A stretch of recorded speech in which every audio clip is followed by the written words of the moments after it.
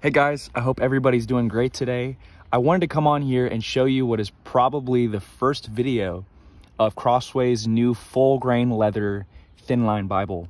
So this Bible comes in synthetic leather, it comes in bonded leather, it comes in top grain leather, but then now they have a version in full grain leather, which is the nicest version of the Thinline Bible outside of the heirloom, which is a goat skin.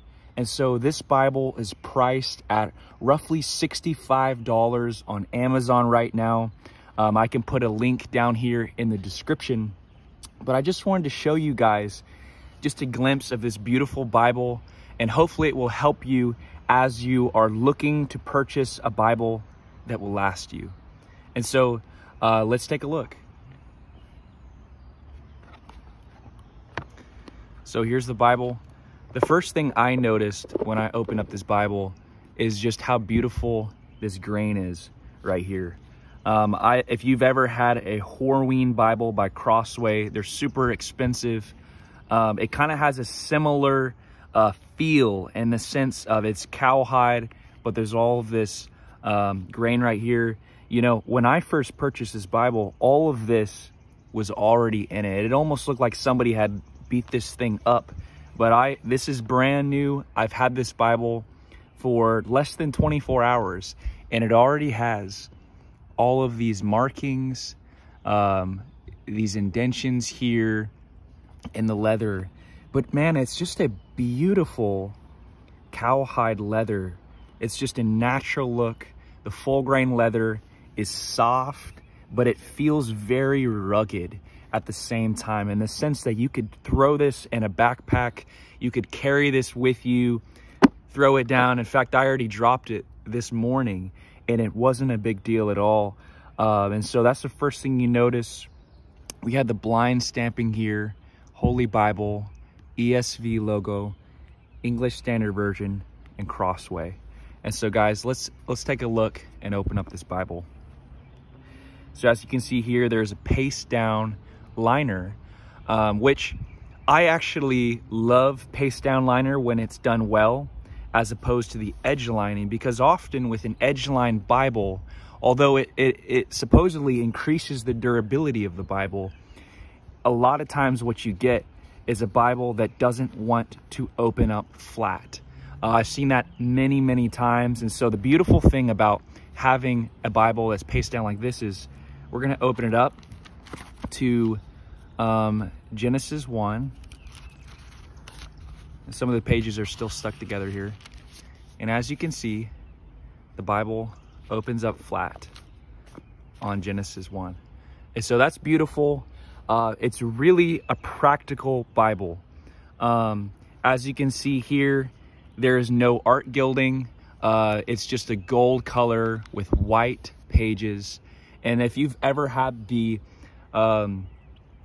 heirloom version of this Bible, you'll notice that the pages here are nice and white as opposed to that cream color that's in the heirloom edition. And so I'm gonna get a little closer here and show you guys the text.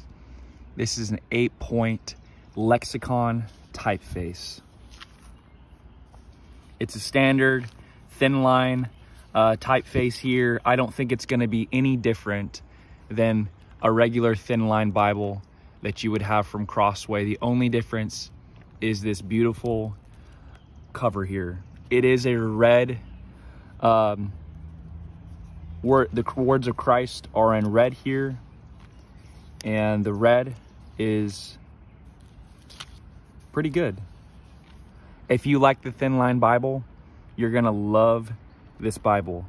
One downside about the Bible is that it is not line matched. And so if that bothers you a lot, you might have a difficult time reading this Bible. But as you can see, it's very readable. And depending on the lighting, it may be a little distracting to you if you're picky.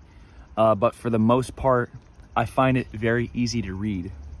And it actually feels to be a lot easier to read even than the heirloom Thinline edition. And so I reached out to Crossway, and Crossway told me that the Thinline here uses a 30 GSM paper.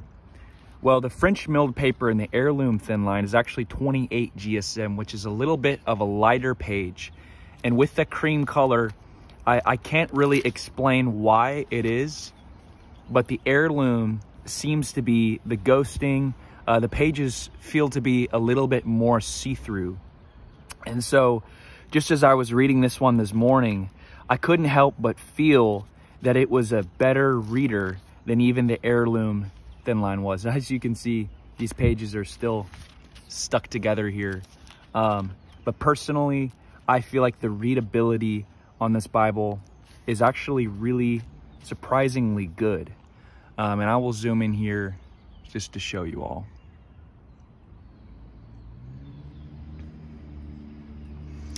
We do have a ribbon here, and lots of people complain about these Crossway ribbons in the heirloom Bibles. But the thing that I noticed about this one is actually appears to be longer than usual and a little bit wider. And so with those heirloom Bibles, you got these super thin, short ribbons. But this one here, just reading Genesis this morning, it's a good length. And it's honestly everything I need. I don't need a super large, long ribbon that they have in some Bibles. But overall, who is this Bible for? This Bible's for anybody who wants a practical Bible for personal study, personal reading. It's a great all-around Bible. However, it's going to be a Bible that's going to last you a whole lot longer than the imitation leather editions or the bonded leather editions. This is going to be really your best bet for an entry-level, I'd say premium edition Bible. You know, arguably with the paste down liner, some would say that this is not a premium Bible. But by all regards, I would say that this is a premium edition Bible. For the price point that you have, this Bible is going to last you. The leather is very high quality, and it is an amazing overall Bible.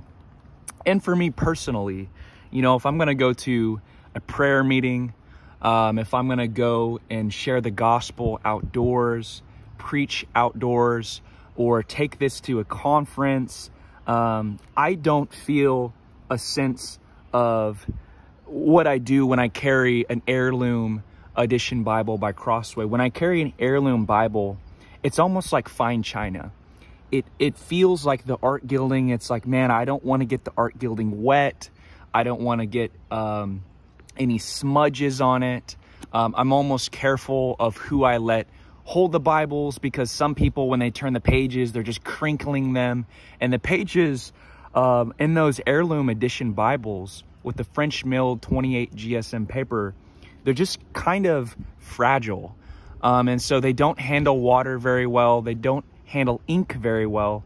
And so even here on a kind of overcast day, a little bit of a wet day, carrying an heirloom Bible, it's kind of like carrying a fragile piece of glass. You know, you feel like you really don't want to mess it up. You could break it. In fact, just last week, I accidentally tore a page in my heirloom heritage Bible. And, you know, that's the Wellington leather, which is super sturdy leather on the outside. But those pages, man, just feel extra vulnerable to damage. And so when you get these pages here, the Chinese pages, they feel a little bit crispier, a little bit easier to turn. You don't feel like, you know, even if I were to fold it like this, it just, you can't really tell the difference. But when you're holding those heirloom Bibles, it's really easy to crinkle them up. You know, I had a drop of water land on my heirloom Omega Bible, and, you know, for about 50 pages, there was massive creasing, and it was just kind of terrible to see just how fragile those pages were. And so honestly, when I carry a Bible like this, there's a level of practicality that you get from a Bible of this degree, where you have the full grain leather. So it's almost the same quality as, say, a Horween edition Bible or a Wellington leather. You're getting the full grain feel.